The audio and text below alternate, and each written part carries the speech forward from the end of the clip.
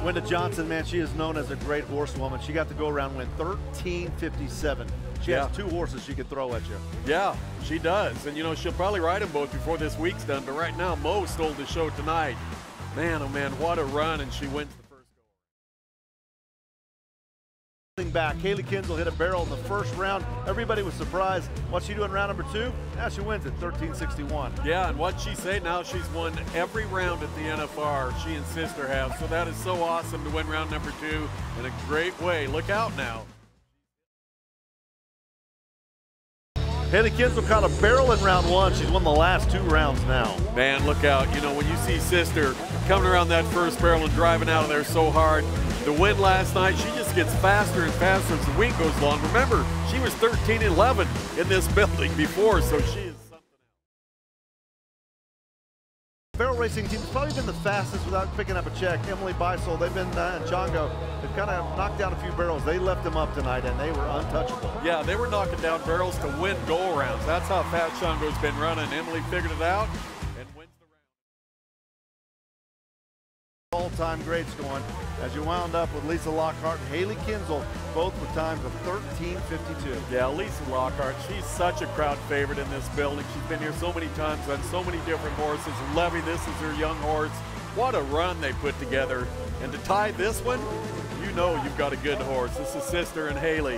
What a run they put together as well. I love this mare. Yeah, they came up late in the batting order. Didn't match it. Didn't matter. They still matched that time there. That was pretty incredible. 13.52. Second place, a 10th off the arena record. Another dead heat in barrel racing. Brittany Posey Tanazi, she was out early.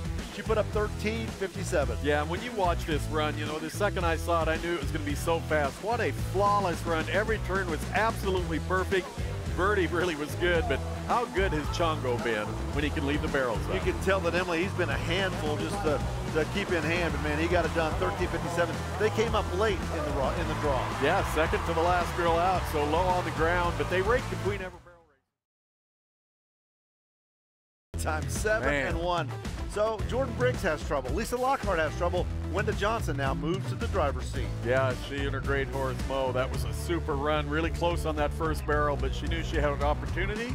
Boy, she looks like she is going to be tough to stop. Smalago, first cowgirl out in barrel racing. 13.41, fastest time we've seen this week. If you're number 1 in the average, it seems like you're cursed. This World Championship up for grabs. Yeah, it certainly is, but what a run by Leslie right here. I mean, that was her best run of the week, the fastest run we've seen of the week. Kind of a strange round, and Caleb Schmidt took a big step toward winning that world title. Haley Kinsel, she's back in the average. She's number 1 in the world. She wins the round. Her World Championship hopes for maybe a 4th gold buckle are very much alive. Yeah, and what impressed me, flipped the reins on. Haley Kinsel usually is very strong in the average. This year she hit 2 barrels, she was out of it, and she just rock and rolled, won the last 2 rounds, and wound up as a 4-time world champion. Yeah, she insisted. They just got faster and faster and faster. 1/100 was second off the fastest. They had to fight to hold on to win the world title. They did. Zeke Thurston also wins that Ram Top Gun Award. Just a shade under.